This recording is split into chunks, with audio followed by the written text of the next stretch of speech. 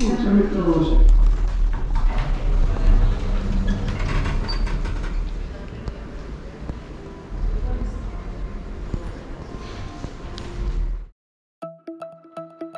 Christmas and Happy New Year from Racecars Universe.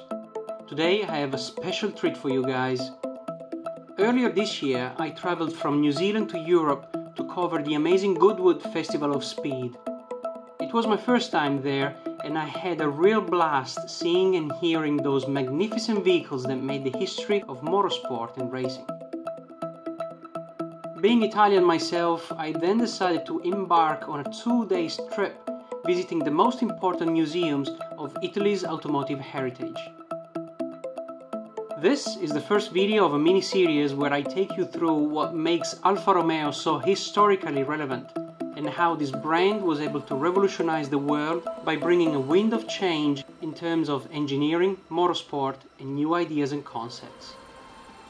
Welcome to Arese, Milan, where the A.L.F.A was founded in 1910 by a group of investors and later inherited the name of one of his major contributors, Nicola Romeo, turning this great brand into what it is known today as Alfa Romeo. Join me on an exciting journey as I explore this marvelous museum, experiencing it through the eyes of a first-time visitor to really feel what made the history of Italian cars.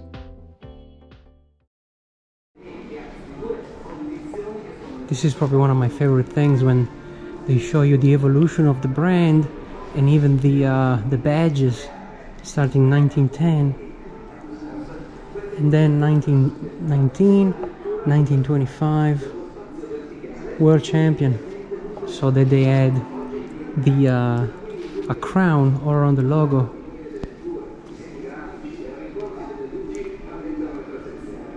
(1945).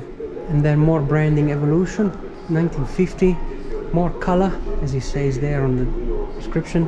1972,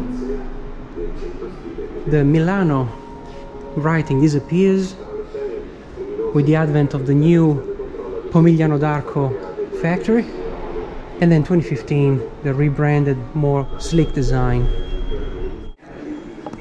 Remembering also that Alfa Romeo was powering the aircrafts from the First and Second World War. 8.5 liter, 130 horsepower. Quite interesting, eh?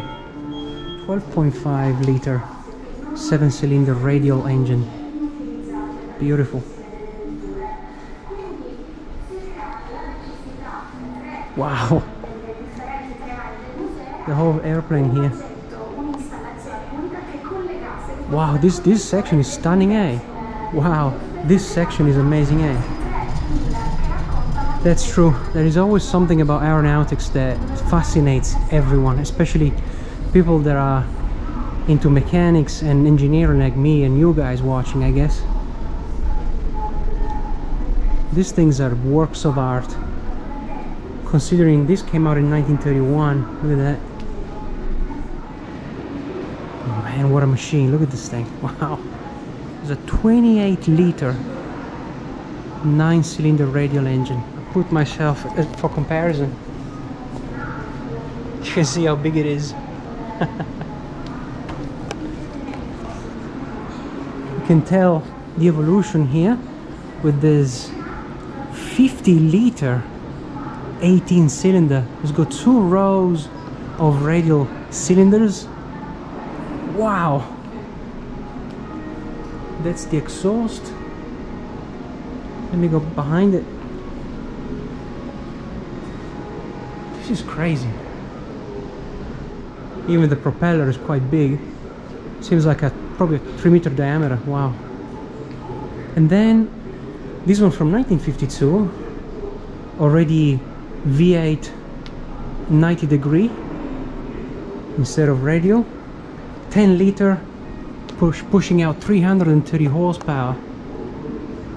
I gotta say, the V8 really revolutionized the whole industry, not just for automotive but also for aircrafts. Just look at these beauties, man. Look at that. Wow. Something cool here for all the boating guys. Look at this thing. 225 kilometers an hour or 140 miles an hour with a V8 twin hovered camshaft Alfa Romeo engine. Look at that. What a beauty. Proof that Alfa Romeo was powering and motorizing everything that was fast. Stunning. I gotta say, guys, even the whole experience here at the museum, the architecture behind it, it's quite interesting, eh?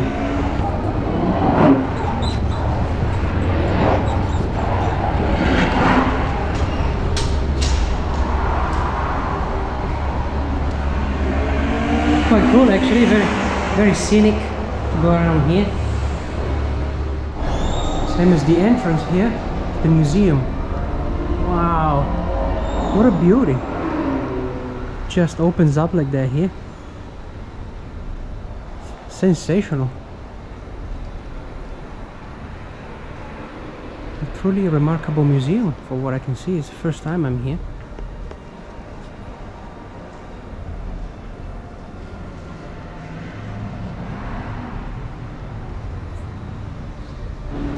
We have the first 15 horsepower Corsa from 1911.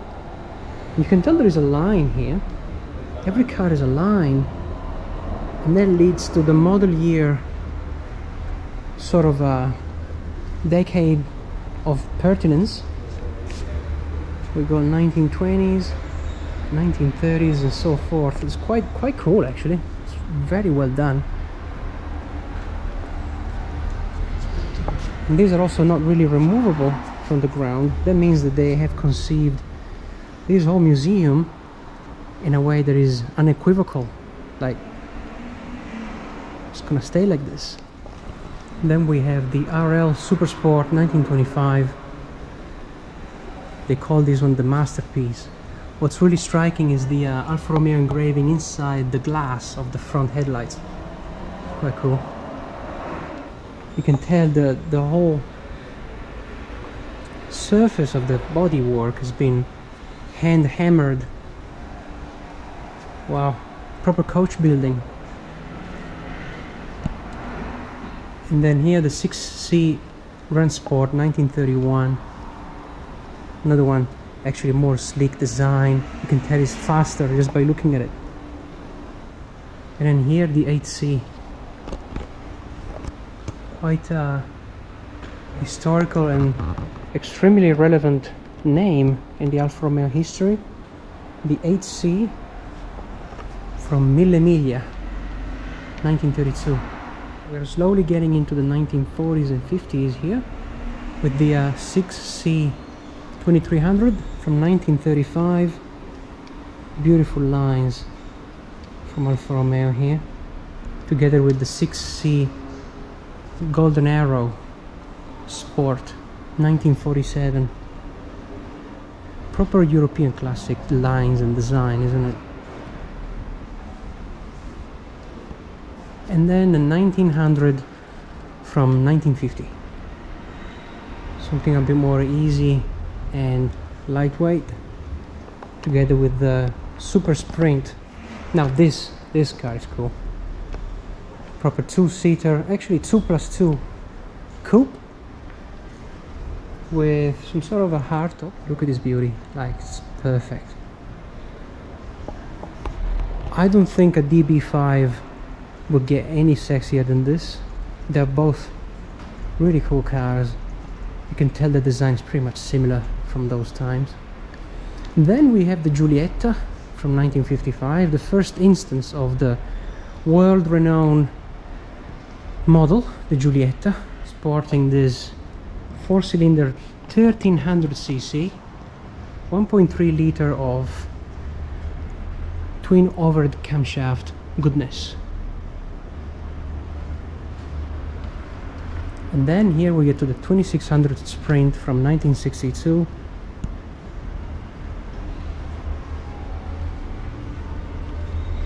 These cars are all manual transmission. You never get an automatic here in Italy, not until the modern times. And one of my favorites, the 1962 Giulia, the one that the Carabinieri used to drive around a lot, the police force, for a very good reason. It was fast, lightweight, 1600cc, 90 horsepower, top speed of 170 kilometers an hour. Imagine doing 170 in a car like this. And from the 1960s, we now step down into the future. 1970 and the first V8, equipped on the 1970 Montreal 2500cc, pushing out 200 horsepower. Man, what a car. One of my all-time favorites, Alfa Romeo. Literally like another 2+2, almost like the same configuration of a Ford Mustang in terms of interior space and size, roughly.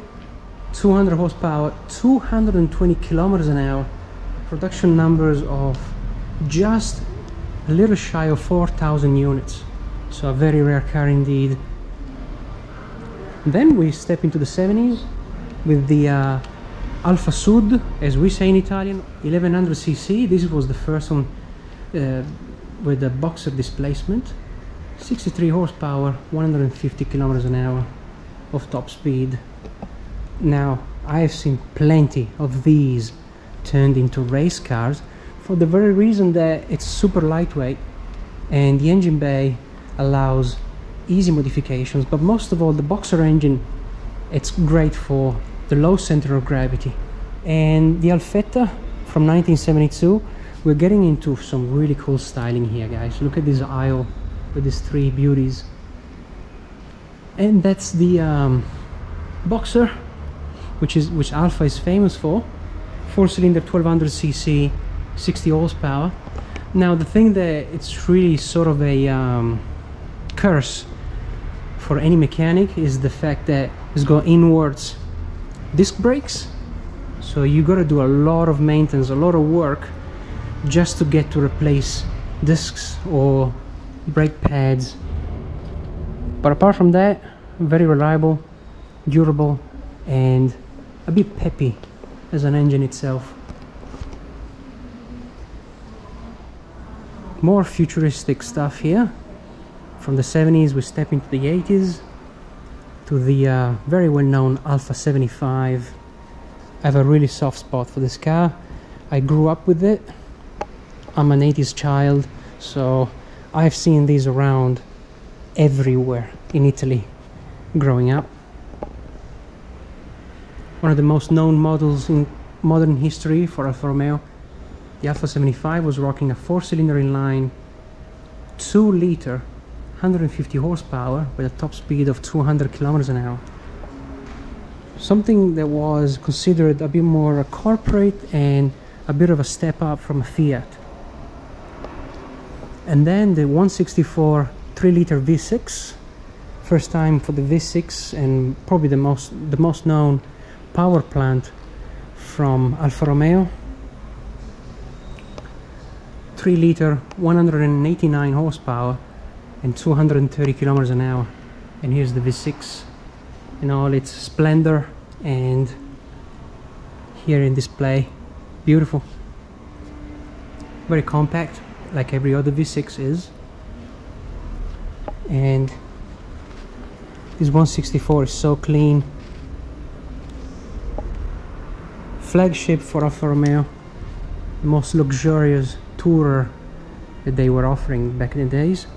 And then now in the 90s we have the 156, another really known model in the historical lineup of Alfa Romeo, with a 4-cylinder inline, 2-liter, 155 horsepower and 215 kilometers an hour. In the year 2000, one of the most beautiful cars ever created by mankind, the new Alfa Romeo 8C. I say new because the other 8C is right there, the very first one, back from 1932, Mille Miglia. This car is like an expression of pure Italian beauty, design, waves, and sexiness on wheels. 8-cylinder V8, 4.6 liter, 450 horsepower, almost 300 kilometers an hour top speed. I remember press doing a review of this car complaining about the bad handling, but to be fairly honest with you guys, I'll just rock this one in my garage as a design masterpiece. Look at the teardrop window. It's beautiful shape. Look at this thing. Wow. I gotta say guys, the whole art direction in the whole museum, it's quite outstanding. It's just brilliant. It spans floors above floors above floors of just rare cars and history of Alfa Romeo, the brand.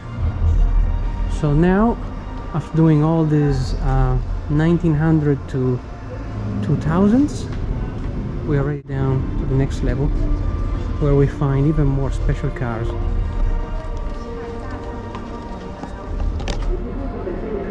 You can already see what I'm saying, isn't it? The disco volante literally translates into UFO. What a special car. Even the way it's presented. 1952 disco volante.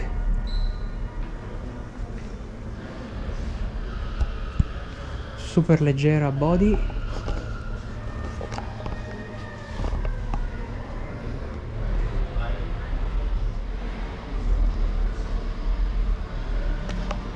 Two years later, the 2000 Sportiva, which means sort of sporty in English, but still a disco volante as well.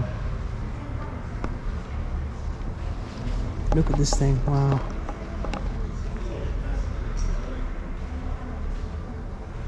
Beautiful car. To see both of them so close to each other is quite incredible. And then here, the Giulia Sprint Speciale prototype. Looks like it's made entirely in aluminium. Cool color. And here we have some sort of a bus, like a teardrop sort of shape. Very, very weird. It's called aerodinamica, which means aerodynamic, and I get it. It's definitely aerodynamic, although a bit like a spaceship. It's cool that they have put them all together here. The spaceship, the UFO, and obviously what I call the wedge, literally. The 70s were a really cool period for Bertone design, because from Alfa Romeo to Lancia, between this one, the Alfa Romeo Carabo, and the Stratos from Lancia, Bertone was going all out on this sort of wedgy designs with extremely prominent front ends. Timeless. Ital design Iguana from Giugiaro, another really known designer. Very cool glittery paint job on this one. 1969. America was going to the moon, and we were building glittery, strange, oddly shaped cars. Each to their own. Each to their own. And then 33-2 Coupe Speciale. 33-2 because it resembles the shapes of the 33 Stradale. You can tell it's a 33 inspired one because of the structure of the front windscreen and the gull wing opening doors. You also have a massive canopy to access the rear engine, which in this case is a V8 twin spark as well. Alfa Romeo being known for twin sparks. And really cool here is also the quadrifoglio, the clover logo that spans out with these two lines there. It's beautiful. And another prototype here, the Nuvola, cloud, literally, from 1996. design from that era. That's what prototypes are. They are design exercise that precedes production and ideas for the next models.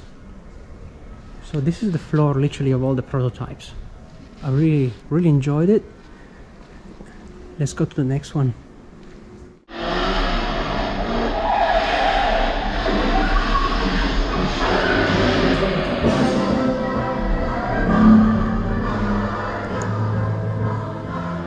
What a beautiful opening on all these amazing cars.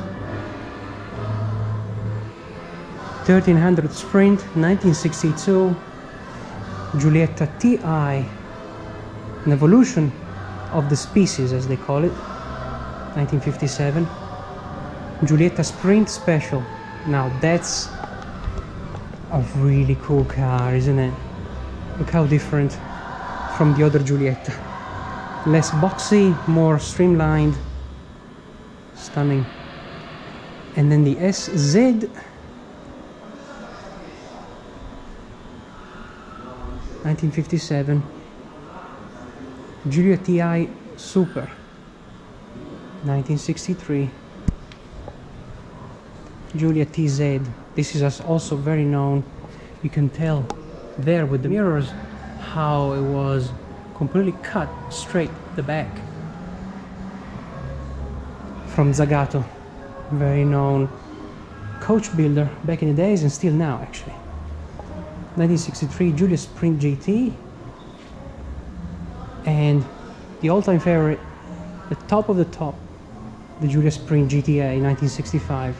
Now I don't know if you guys know about Alfaholics. It's a company in UK that rebuilds only these sort of cars, and they remake them with noble materials like magnesium, carbon fiber, and so forth, titanium. You should go check them out if you like this sort of cars. And then another Zagato there, a 1600 Junior 1972. So this is more the Quadrifoglio Verde, the Clover section of the museum, with the sporty version of the old classics. My top picks are obviously the GTA and the Zagato Giulia. Beautiful cars. Let's go to the next level, guys. It's only getting better.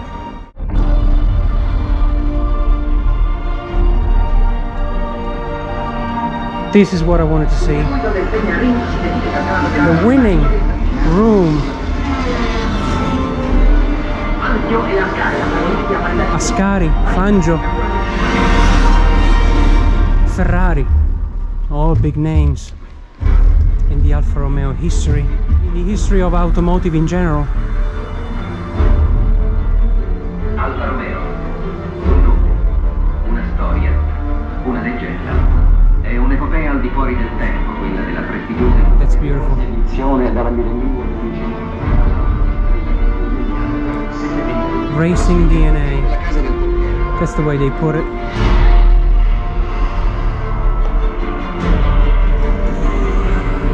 What an epic museum, guys. This is actually not a museum. It's like getting into a movie. It's a total different experience compared to any other museum I've been to.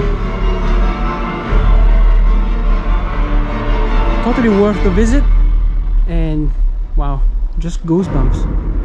Goosebumps.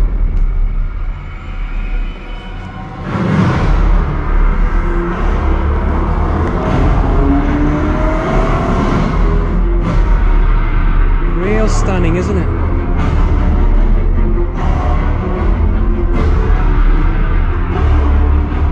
This one was from Le Mans.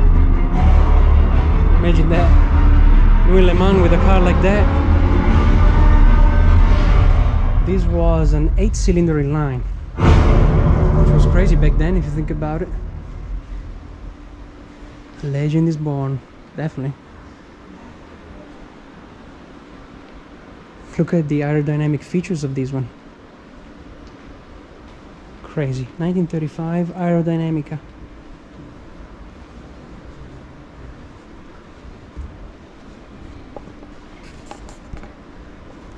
So many cool cars. Wow. True history.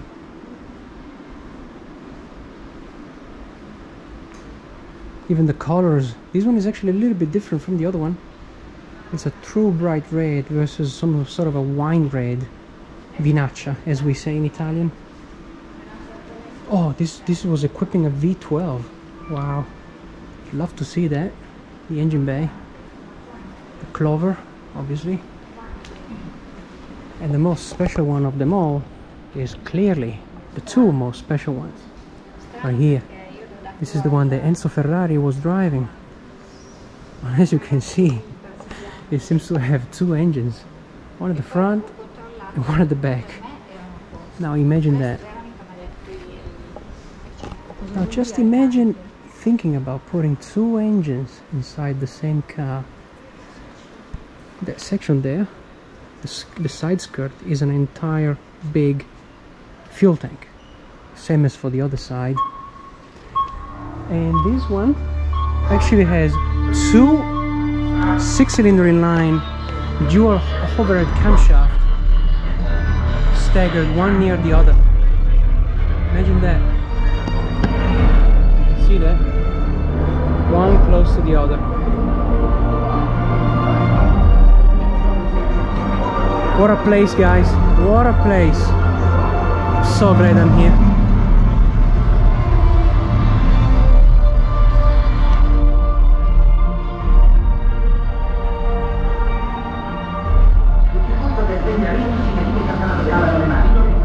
Beautiful place.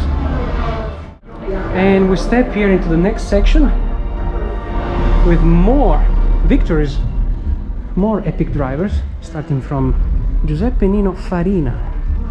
I'm not sure if you knew it, but Pininfarina is actually the union of two names, Pinin and Farina. And they started coach building cars and also driving them to victory. Nothing more inspirational than that. Build your car and race it to win.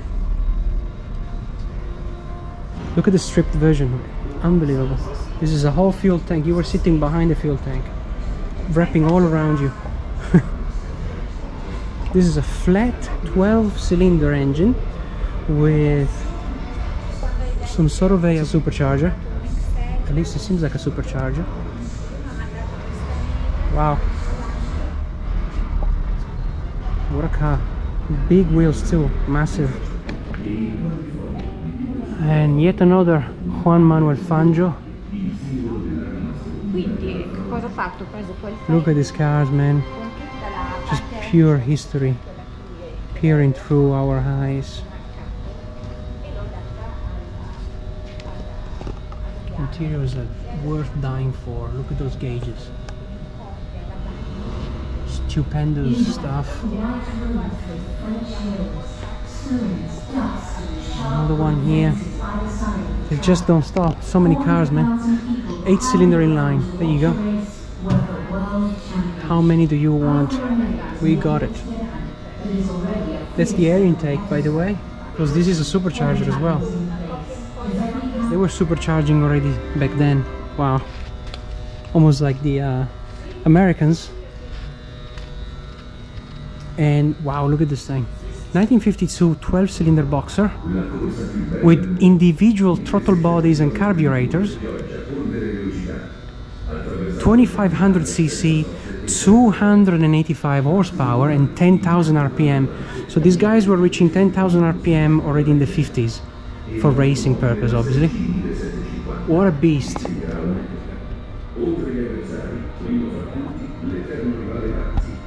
Beautiful.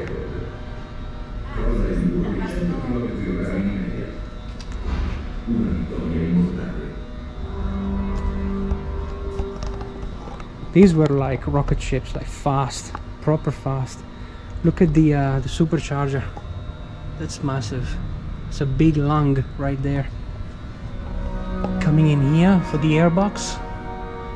The longest ever straight, unpredictable weather. That must be the oil tank. Crowns, the expectations, I mean, it looks like. the unparalleled endurance racing legend. And this is the that's the 8-cylinder inline, yes. Was planned, Wow. designed and put into motion. Look at the exhaust. There were to be 4 consecutive victories for the HC2300, as unbeatable on the Gated road 4-speed, was on track. plus The names reverse, were those of the great and a huge fuel tank again. sitting just behind the driver. And we finally get to the racing section of the museum, which, I mean, I was already covering the race cars from the beginning of the video, but yeah, this is the hall that is dedicated to, obviously, Nuvolari, which was another genius driver from the days. This place is just stunning, guys. Like, it's unbelievable. Like, if you're passionate about cars, this is hard to describe. I'm getting emotional here. The Daytona 1968 Tipo 33, kindly equipped here in the museum with mirrors so that you can actually peer through the back of the cars. We've got the Scarab from 1966, another incredible car with the completely cut rear tail. It was all about lightweight, guys. It always has been. And these ones are quite special too. Imagine going around with 1975 TT12 and the 1977 SC12 Turbo. I remember seeing these cars on TV when I was a kid, wondering how could they go that fast and how could they be looking like airplanes, and now seeing them here is quite incredible. Imagine driving without the windscreen. Wow. And here the 12-cylinder boxer equipped in these cars. What a beautiful execution. Very cool color, sort of a gold powder thingy. What a special place.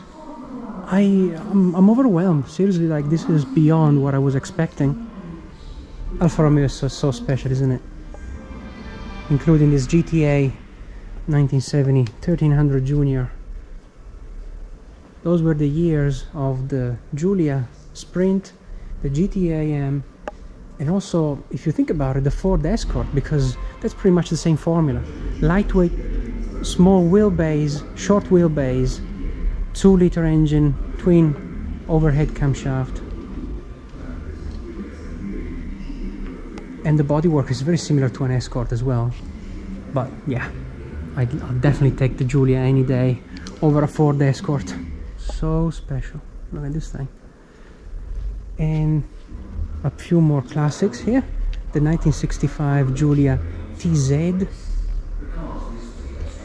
teardrop front headlight covers, and the 750 Competizione 1955. Again, beautiful shapes. This one almost resembles a 250 GTO, a Ferrari, right? Very similar shape. And with the coda tronca, which means the completely cut straight rear tail, almost looks like a Shelby Daytona, isn't it? More engines going on. Then we step into the Formula 1 with the 33 Mondiale and the ambitious and very powerful, driven by Giacomelli here.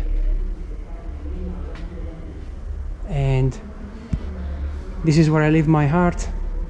I leave it here, guys, because the 155 Super Turismo DTM, it's always been every single Italian's favorite since it came out.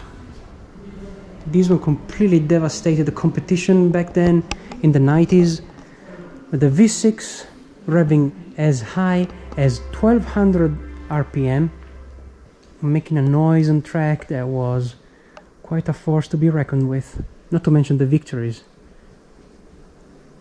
And this is the engine. Look at that. Beautiful.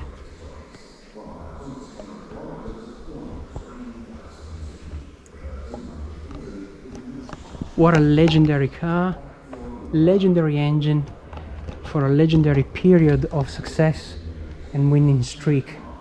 The 155 V6 T1. And after all these beauties, we can head over to the exit where we find the most outstanding collection of matchbox cars and models, and unbelievable. Like, such a well curated place, more of an experience than a museum. This is also the plants where they were making cars, and also the test track of Balocco.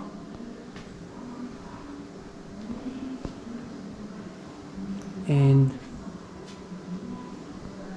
another hand drawing of it. Stunning. Just want to give you guys a bit of an understanding of the success that Alfa Romeo had throughout the history of automotive and the brand. These are all the winnings, the victories of each single race in each single category, like Campionato, like for example the Grand Prix, the Mille Miglia, the Le Mans 24 hours, the Vanderbilt Cup, Targa Florio, and all of that. These are all individual, all the single victories from each competition, each race where they won, and I count a lot of them. There must be at least 1,000 on this wall, starting 1913 and ending up to 2007, when Alfa Romeo was still competing. It's crazy to see all the 70s victories here. Look at that. Look how many. Unbelievable. European Touring Car Championship, Formula 1, unbelievable. So much history. I'm so proud. And that's pretty much it, guys. I'm a little bit gutted that I couldn't show you the 33 Stradale, which was here before, but not now. This is the end of the museum. I mean, I would say of the cinematic experience rather than museum. It's been amazing, and I'm so grateful I was able to show it to you. If you have time and you stop over around here, around Milan, especially if you have like a flight connection and you can stop over for a little bit longer, I highly recommend coming down here, guys. It's amazing.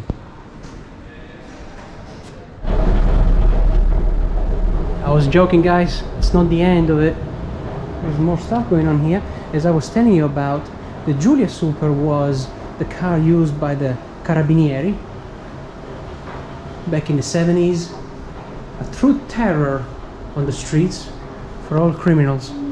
And its top speed of 175 kilometers an hour. And then the more recent one, the one I grew up with, the 75.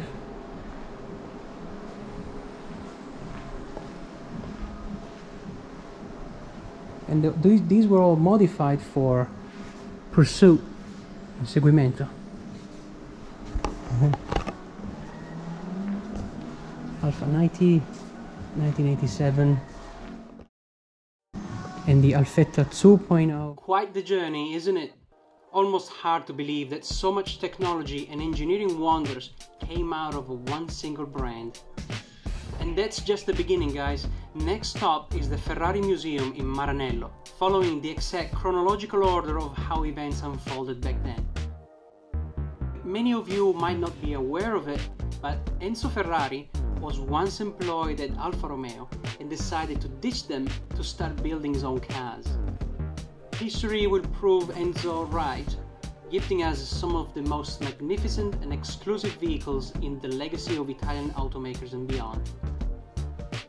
A big thanks to my father for coming along and for his precious knowledge and automotive insights.